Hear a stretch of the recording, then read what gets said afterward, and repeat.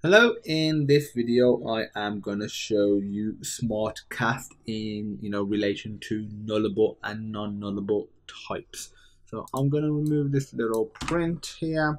I'll actually remove this. So if you want to essentially do a smart cast, and a smart cast is used when you're doing conditions, like an if statement. If you want to check if your variable is not null, so like not null, that is a smart cast right here, and as a result we could put print line. So we've checked it and we say not null. So if we run this, nothing should be printed out.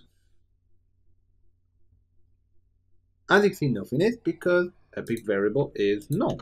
Whereas if afterwards, immediately after, I'll just put epic var equals 9, now it has a value assigned to it, and as a result epic var is no longer null. So we've done the smart cast check and it prints that out. Whoa, what happened there? Done that.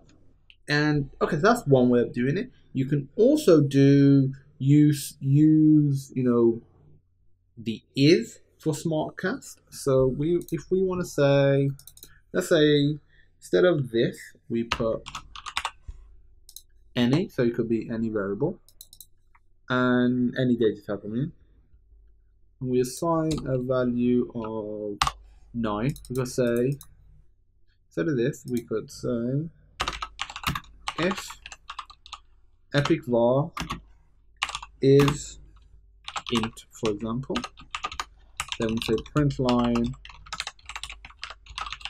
epic variable is an integer. So we are doing a smart cast of checking if it is an integer. We haven't specified integer as the data type.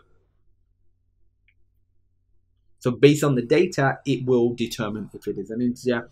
This could be string. You can also do not is. So if you want to see if it's not an integer, so if you want to do smart cast in that scenario, that is possible as well. But I recommend doing that as an extra task yourself.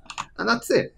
If you have any questions though, feel free to pop me a message. And as usual, I look forward to seeing you in the next video.